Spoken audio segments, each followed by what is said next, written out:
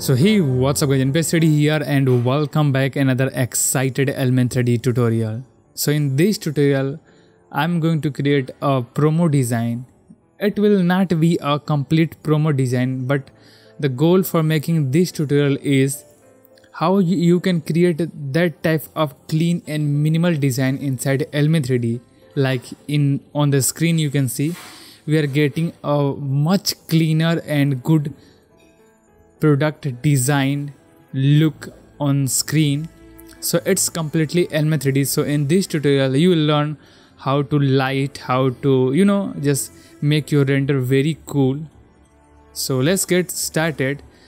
So first you can just click on this button and make a new composition, and this is gonna be our phone clean, and the resolution can be anything, your desired resolution, but for now I'm going to use 2048 by 2048 and hit OK. And let me tell you one thing, I'm not going to make an animation. I will show you the render and every process, but I will not make an animation. So let's make a new solid. You can just right click and make a new solid, or you can just go to the layer, a new solid. Even you can press Ctrl Y to make a new solid, and this is gonna be our Element 3D.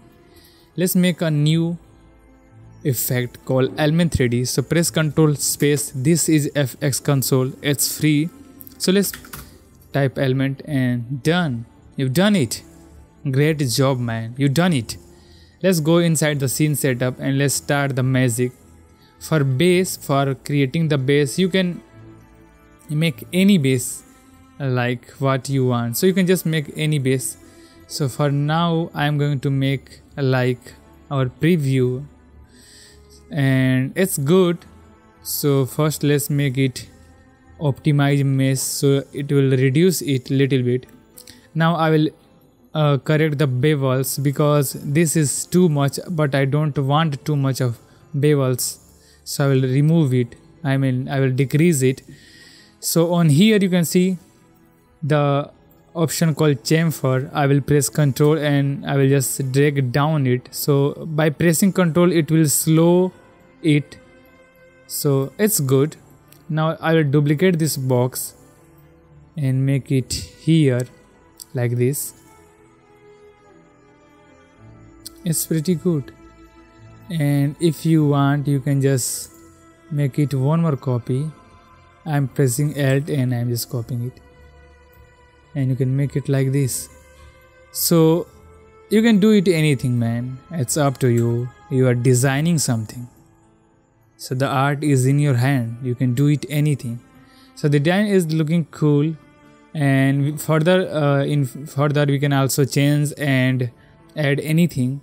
So it's good for now, and we will use this portion for rendering or anything. Press Ctrl and select this one and make it little bit up like this. It's good. And now let's bring our phone. So by default I already downloaded this model. You can just normally click and it will load here. So by default the size of phone is big, so either you can big the whole setup, or you can just small this phone down.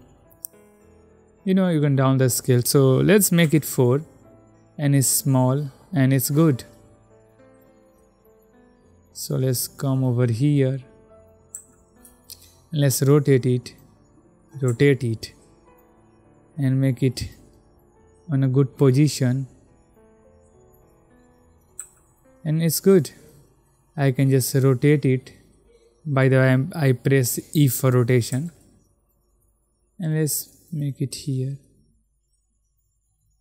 And by default now you can see we are facing issues to visualize where is the actual plane or the box and the other object. So you can enable ambient occlusion, so it will, when it will go near, it will create a dense shadow, so we will know where is the thing.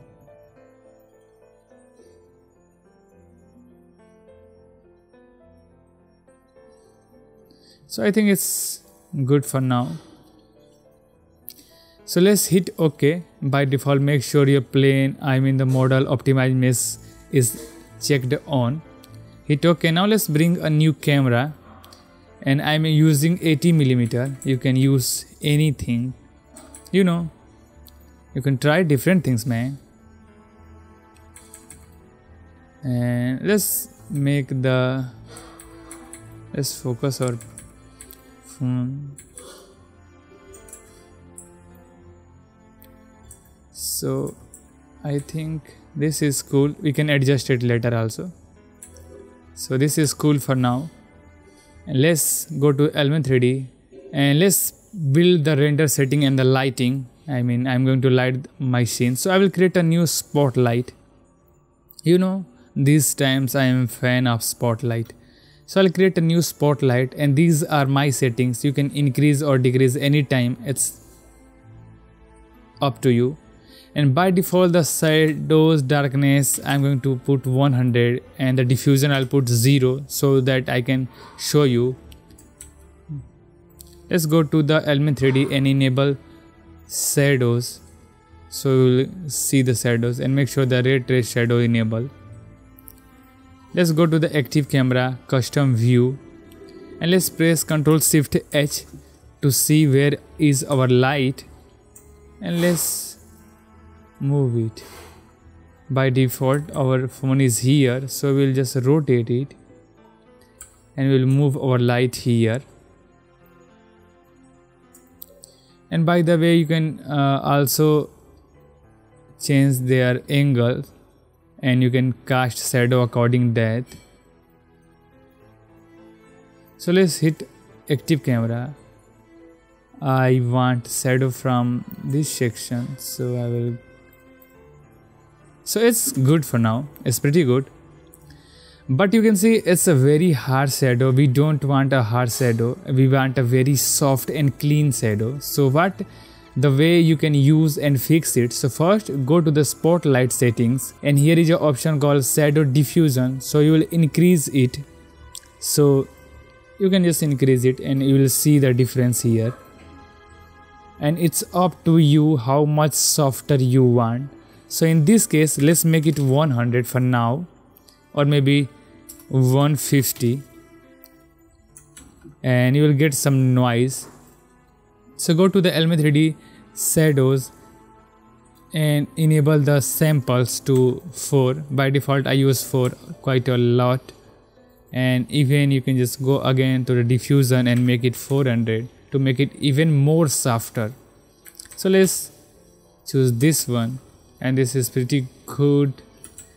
Let's go to the Element 3D scene setup, and let's make our material a little bit more good. So let's see, I want a new material for this box. So let's press Ctrl New and apply the material for this both, and let's change the color to something around gray, and apply same for this one, and create a new material and apply on this box. And let's check this box, use diffuse color, and increase the intensity to 45, or not too much. You can use 10 to little bit soft and bright this, and you can same do this for this one also. Let's make it 12. So pretty good, and hit OK. By the way, you can also change the color, like I can apply this white on the top and build black, the gray in the bottom one. And by the way, you can also see the reflection. So you can just down the reflection by going to the glossiness, and just you can down it from both area. And now it's looking very good. Let's enable ambient occlusion, and again you can see this is not good. So let's see the way how you can fix it. I'm going to change it to the ray trace shadow, and the ray trace shadow is very, I will not say very accurate, but it's way better than SSAO, so you can use it if your graphics card support. So let's correct it. So I will use the contrast to around 0.8. I will down the max distance to 50. I will down the spread amount to 0.85, and I will down the gamma to something around 1. And damn good, we done it. You can see we done it. Even if you think it's too much of ambient occlusion, you can also down the intensity from here, but I think it's good. I mean, I can just make it 0.9. And there are too many ways to fix and correct all these things. So I will go to the physics and environment, and here is 3 options which I normally use correct, like exposure, gamma, and the lightning influence. So I will down the gamma to 0.6 or 0.5, whatever suits my scene. I can increase the exposure to 1.2. I mean 1.2, not 0.2. And you can also down the lightning influence if you want a very, this lighter scene. So let me show you the both ways, both options. So if I'll press 10, you'll see you got some good result. And if you want to make it little bit contrasty, you can make it 45. So it's up to you. So let's go with the 20. And it's quite a good thing. I mean, I love it.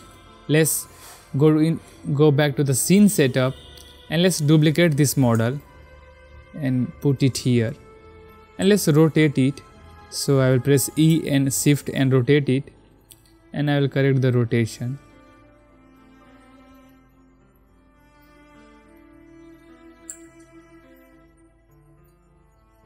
So good, hit OK. Looking too good. And if you want, you can also use some wallpaper in your screen. So by default I already set it. So this wallpaper I downloaded from online. Go to the Element3D and the custom layer, custom texture map, and you can choose it from here. Let me show you one thing which I already did. I mean, when I just make the model save, I save it here. So when I already did it. So like I will press Ctrl and select this, so it will select the screen, and here I already set the custom texture. So when I will load the texture outside of custom texture map, it will bring it here. So let me hit OK and go to the custom layer, and let's load it, and it will load it here. Cool. And you can change any wallpaper if you want. And if you will not see in your phone, you will press Ctrl and select the screen and just go and load that here, and done. We done it. Hit OK. And we can also create a new adjustment layer and put on the top, and let's add a coarse effect, and let's make it yes curve. And you can see the design is very cool. And if you think the saturation of wallpaper is not too good or too much, you can also add a hue and saturation here, and you can increase the saturation from here. And let me show you one more quick tip, maybe which you will not get anywhere. So you will say, hey man, if my phone is red and I already set up the material and I will use hue and saturation here, it will definitely increase the saturation of my wallpaper, but it will also increase the saturation of my phone. So that's a good point. So let me show you the way how you can fix it. So let's see, if you have a bright red phone and you don't want to control saturation from here, so you'll just off it or disable it, go back to the scene setup. So let's select the material and click here, and here you will see some of the parameters. So here is an option called saturation, so you can increase the saturation from here also. And damn, you did it. So this is it guys, and I hope you enjoy this tutorial and I hope you will like it. And by default this is up to you. You can create many things, like if I want this double-sided, let's make it bigger.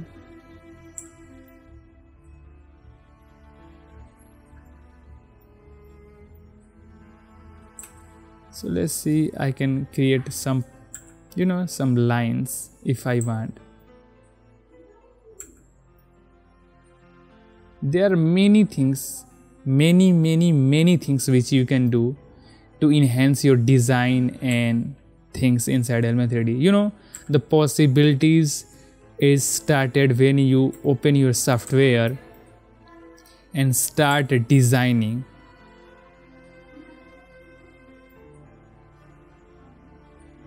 So that's it. I hope you enjoy the tutorial. I hope you like it. And if you learn something from this tutorial, I will hope you will subscribe this channel. You can download this project file from my Patreon page. And this is it guys. Thanks for your love. Thanks for your support. I am Nps3D and we will see you next time with a great tutorial. And one more thing guys. The announcement, the next tutorial is coming soon. And that will be also for clean and minimal design, and that's a secret. I mean, I will not use phone again. I will not use laptop, tablet, PC, because all these things will work same here, but I will use something different and I will show you from the beginning. So this is it. I hope you will like this and see you soon.